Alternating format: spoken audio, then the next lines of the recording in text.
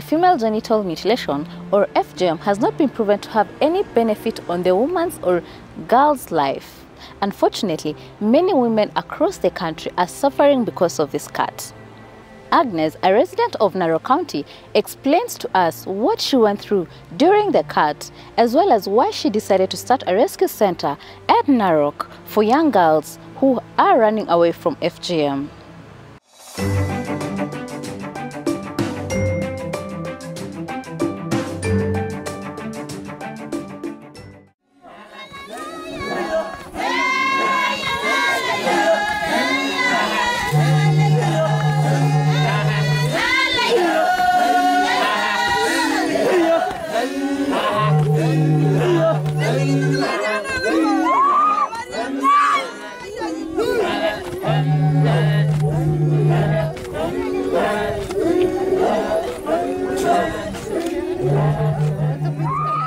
Karibu hapa kwetu Tasaru.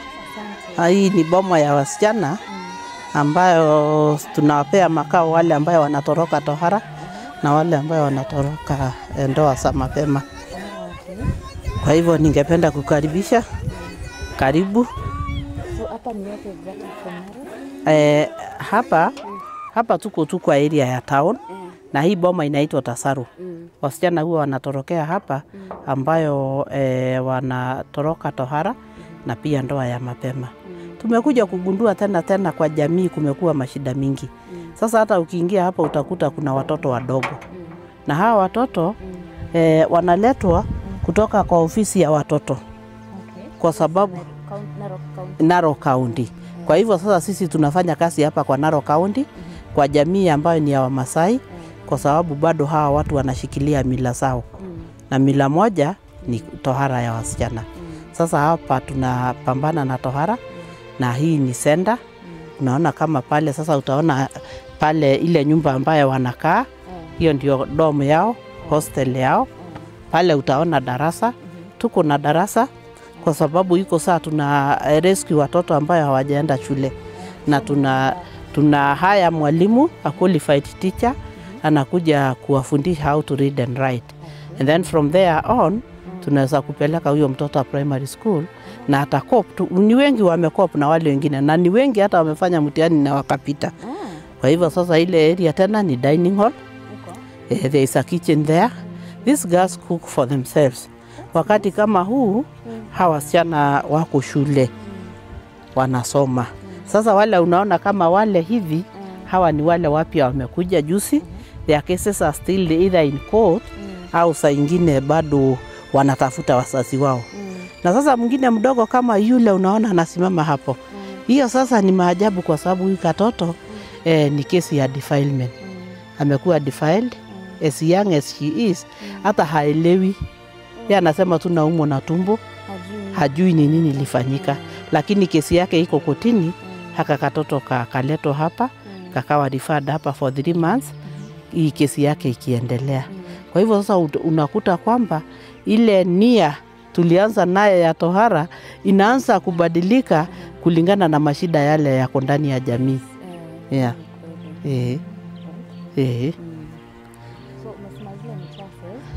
Sasa zile ni classes. Hapa sasa ni dorm.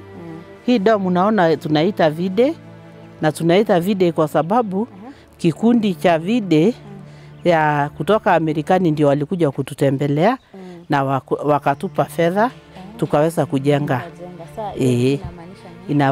violence. Yes. Standing against violence, na ndio wanajiita vide. Sasa hapo tukaitanisha hii chumba kwa hiyo jina kwa sababu wao ndio walitupa fedha ya kufanya hivyo. Kwa hivyo sasa ndani ya hiki chumba kunaweza comfortably kuwa na watoto 49. Na saizi kuna wangapi? Saa hii iko saa tunakuwa na wengi, hata saa hii ni 49, lakini wako kwa mashule. Tuko na wasichana mpaka secondary schools na tuko na watoto wa primary.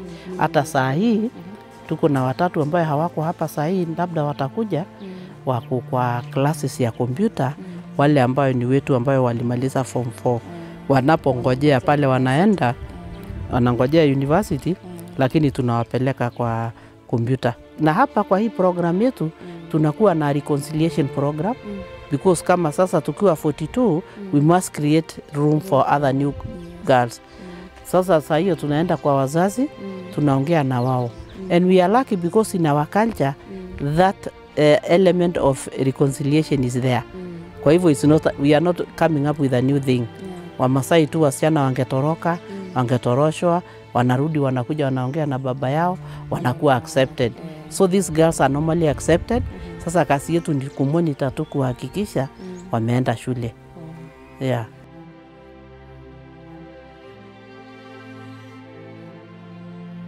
At a tender age of 14, Agnes was forced to undergo FGM, something that she despised.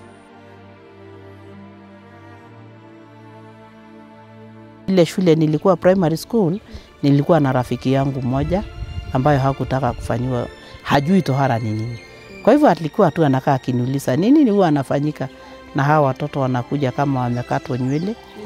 Sasa nilikuwa namuelezea kwamba kuna mila ambayo hawa watoto wanafanyiwa na ndio basi wananyolewa kumaanisha sasa wamekuwa watu wengine. Sasa alikuwa kila mara ananiambia nisikubali. Sasa nikakeep hiyo promise ya huyo rafiki yangu. Sasa kwenda nyumbani kujaribu kusema hapana, baba yangu tu ndiye alinisupport, lakini mama yangu akasema lazima.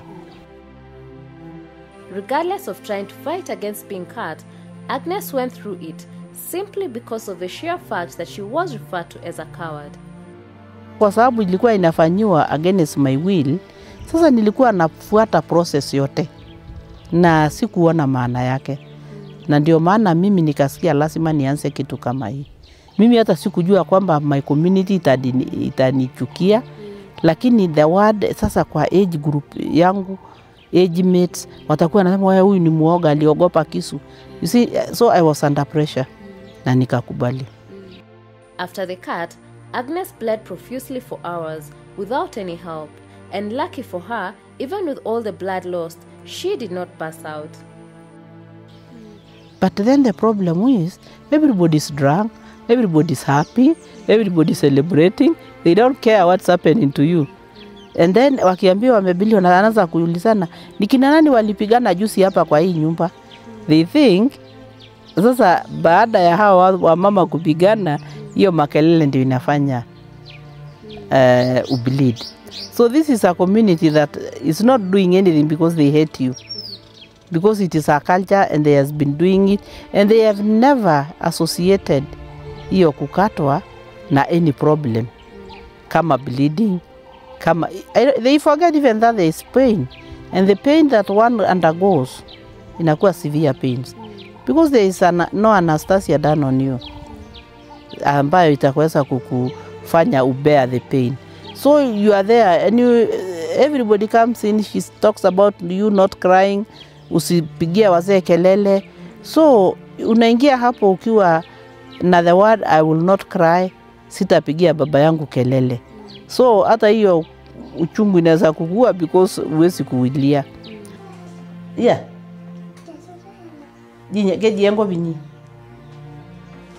Over the years, she has come to discover that the practice is done simply because it has been there as part of our cultures and not because it has any benefit to the woman. Sasa tulipokuja kuanza, that is when we now started interacting with the medics, and na sasa tukaanza kuelewa kabisa where the cut is a clitoris that has its own function in the body. Sasa tukaanza kuangalia vizuri the effects of female genital mutilation. With that new knowledge, Agnes with a group of women in Narrow County decided to start a rescue center to help young girls from this vice, as well as keep them in school. Na kwa kila nyumba ambayo tuliingia, tohara ilijitokeza. Ikawa tohara baada ya tohara, hawa wasichana wanaozwa. Sasa hapo ndio tukajua tohara ni shida. Naye maendeleo wanawake ikataka pia nao kuanzisha program kama hiyo ya kuelimisha hizi jamii ambayo zinafanya tohara ili wapate kuelewa madhara ya tohara. Sasa hapo ndio tulianza wote kuona kwamba baada ya tohara watoto wetu wanapotea.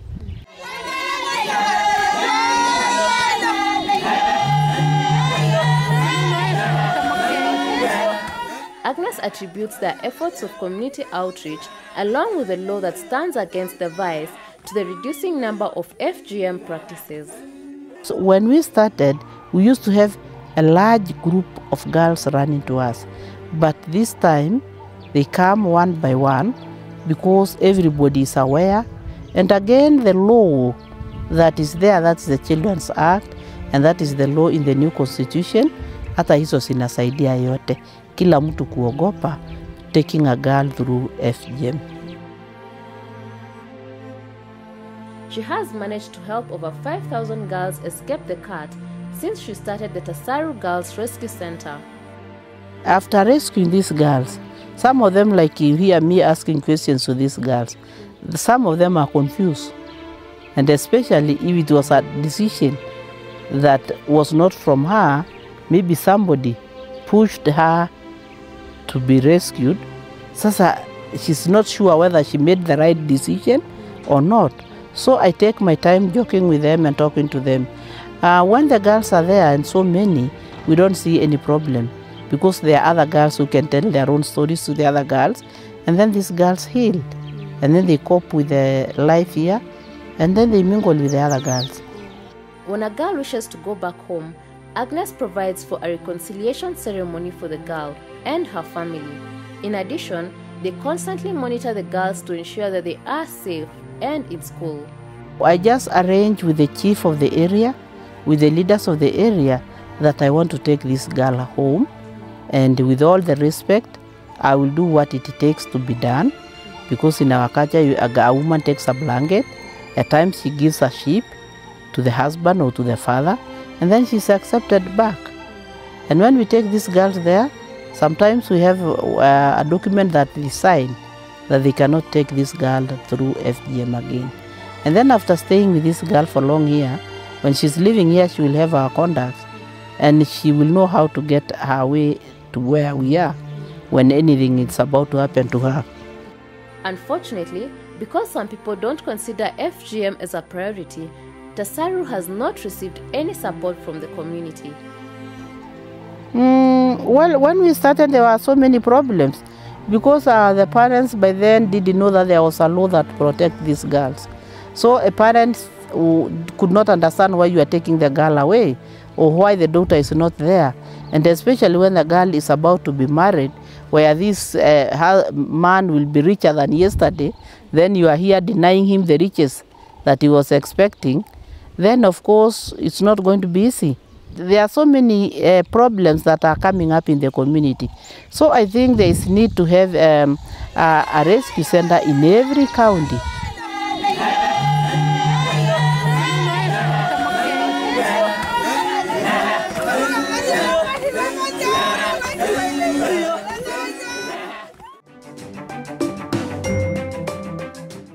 Female genital mutilation has several health implications, such as complications during childbirth and discontinuity of education in a child's life.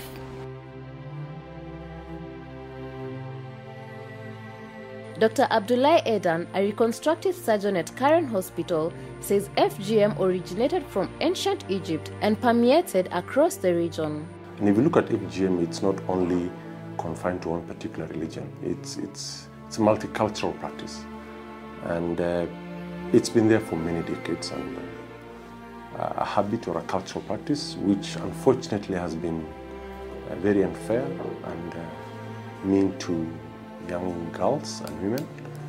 And what happened is, as they grow and reach puberty and post-puberty, they come with complaints of, you know, some of them with severe FGM have what we call infibulation, which basically means closure of the entire thing, and you just leave a small space for menses.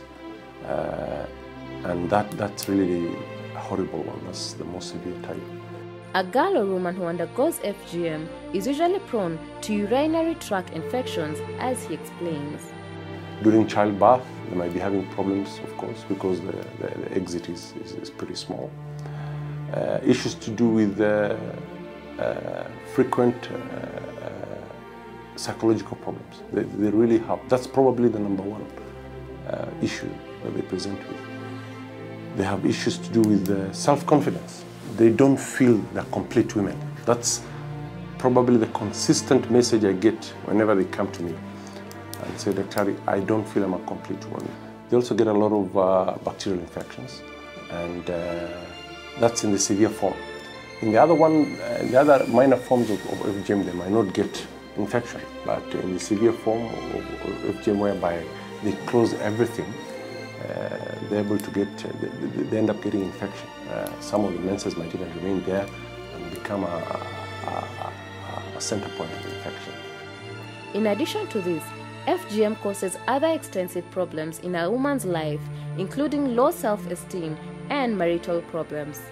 The woman is actually being demeaned or degraded by her husband or her partner, being told that you've had the cut, so you're not a complete woman. And that makes it even worse. And I've had a few cases where I've contemplated suicide. That's as far as big as it goes. Take it in this context. Can you imagine all men have their glans penis, that is the tip of the penis, being cut? Imagine that for a second. The whole world will be in turmoil, isn't it? Now, that's exactly what's happening in females. According to Dr. Aiden, education is paramount in the fight against FGM, since for most communities, there is no particular reason as to why they practice it. The roots where this problem emanates from, that's in the villages and all that, we go and emanate this issue of FGM. It'll be very difficult to remove it. But if you, I've asked a lot of questions. I've spoken to the communities that practice this FGM, the Kurias, for example, the Maasais, the Somalis, Kikuyus from Ranga and Meru and Embu, particularly Embu, which is very rampant, by the way, and other areas. There is no particular reason why they do this, other than just to sort of belittle and to demean the young child, a young woman. The fear is that she'll go out there and become adulterous, while else on the other hand, the men are not subjected to this. So that's pretty unfair.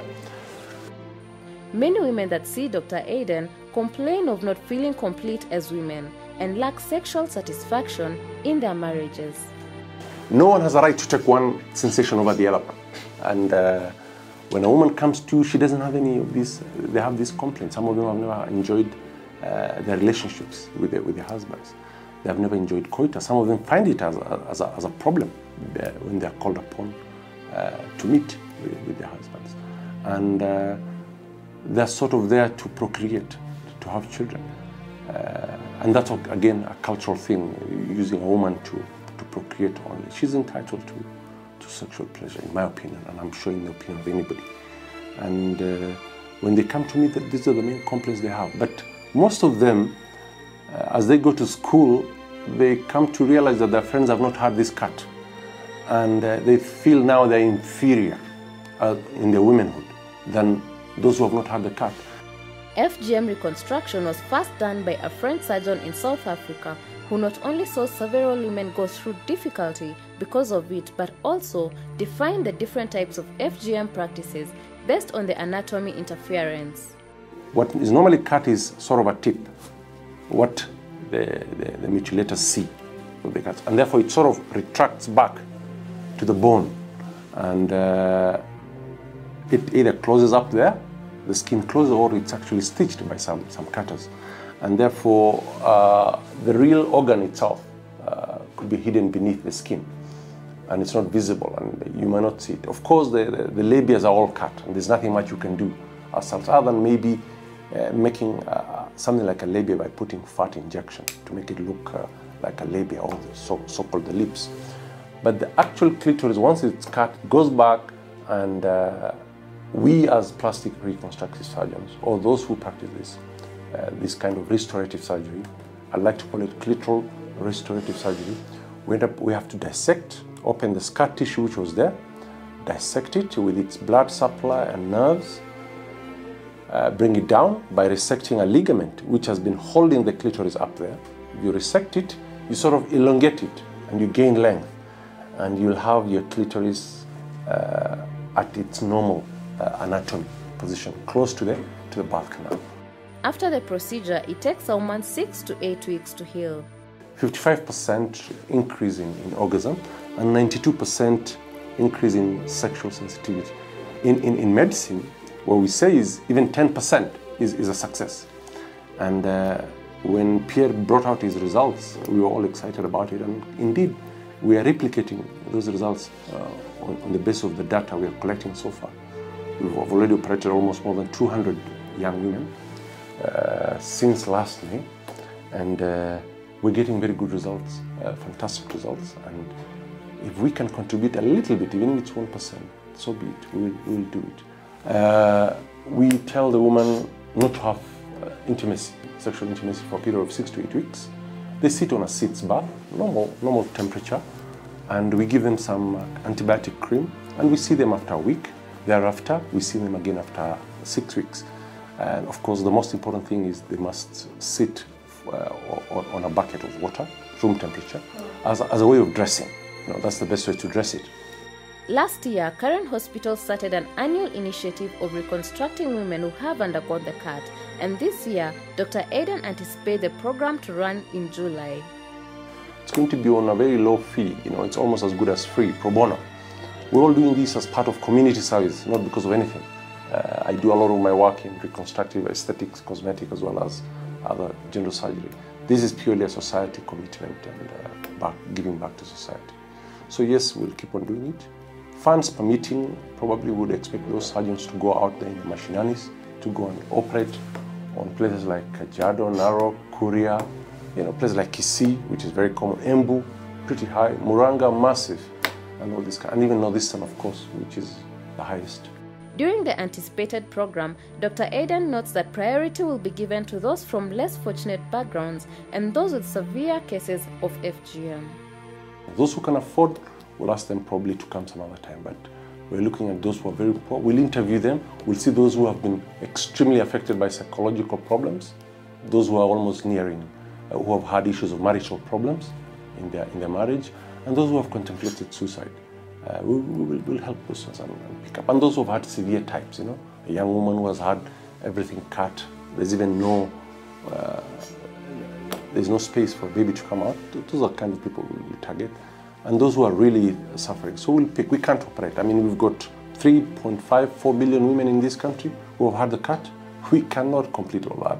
We'll just do a few thousand. This is just a beginning of a journey, hoping that after our generation of surgeons are gone, the next generation, the other generation, will be able to eradicate this, help eradicate this. But I must emphasize, prevention is the way forward.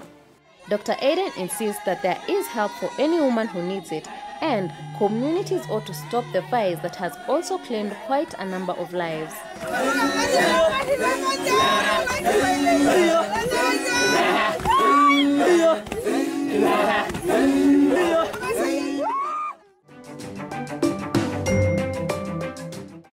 Recently in Machakos County, a Dr. Tatu Kamau went to court seeking the legalization of FGM, stating that its illegalization infringes on the right of the communities who practice it. Agnes and Dr. Aidan firmly oppose this move by Dr. Tatu, saying that the culture has done nothing but demean a woman in the community. This is just a culture that came in out of nowhere. Nobody knows why it started. So we cannot agree with Kamau saying that FGM should be legalized. This is an outdated culture. A culture that should be, this century, should not be allowed to be going on. In any way, they practice female genital mutilation to girls that are below age. So it is not the decision of this girl to be cut. It is somebody who decides for this girl. I was puzzled, I was shocked.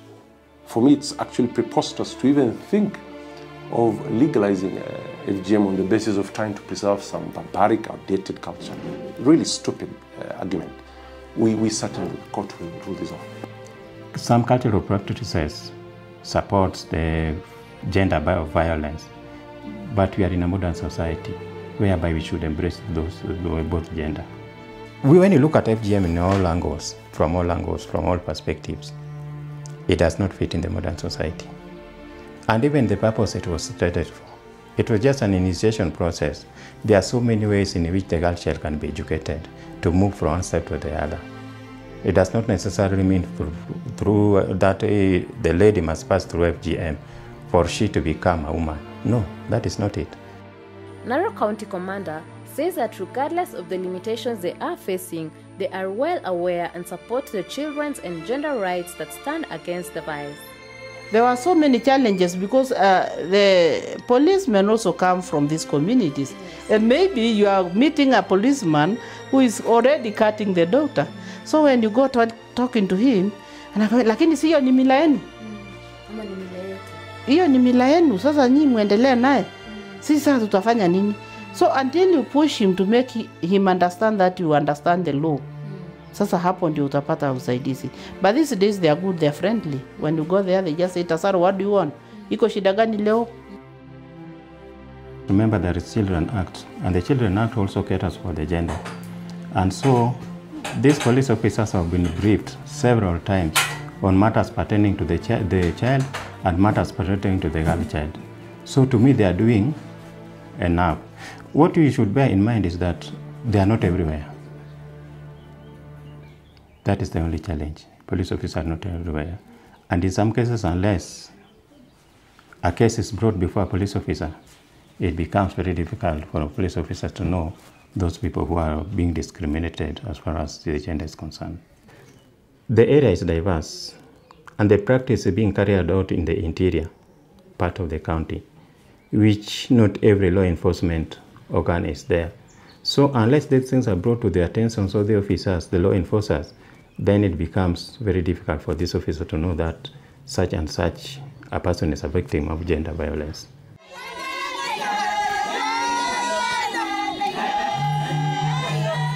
He adds that engaging men more than women is key in the fight against FGM. Where it is being practiced because the men in those communities are saying they cannot marry victimized lady. So this one abet the what? Abet the practice. So the best way to fight FGM, to engage men more than even the women themselves. We expect a lot from the government. We haven't officially written to them, but I expect to start with NHIF must cover this without any questions. They must cover this as a way of helping them. And we encourage women to go and get NHIF cards. You know, go and become a member of NHIF, pay your premiums regularly, and those who have had the card would benefit from this in any hospital, whether private or government, for them to be assisted. I think that will be the best way. We just have to ride over the NHIF issue and help out, yeah. That's all we had for you today.